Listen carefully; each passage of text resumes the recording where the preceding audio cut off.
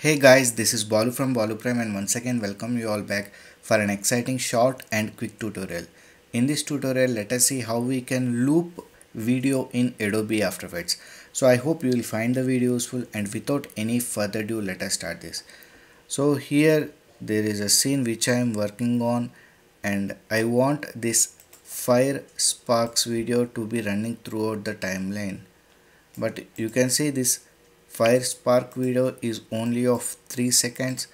So in order to make this throughout, I can duplicate it, move it here, again duplicate this spark video, move it here, duplicate this spark, move it, duplicate it. So I can do in this way, or else we got a simple solution in Adobe After Effects to loop videos. So I'll be showing that. So let me delete this. Fine. So select this footage in project panel. So this is that footage, fire spark footage. You can see duration is of only 3 seconds here. So select this fire spark footage, right click, go to interpret footage, select main.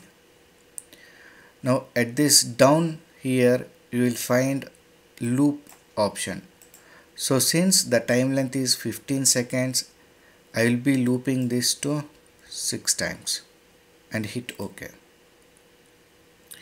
Now if you expand this, we will have this continuous loop right now. So in this way we can loop videos in Adobe After Effects. So I hope you guys have learned something new from this. So if you have learned anything new from this, please click on that like button. Do provide your valuable feedback or comments. So we will meet in the next video. Until then, signing off. Take care. Bye.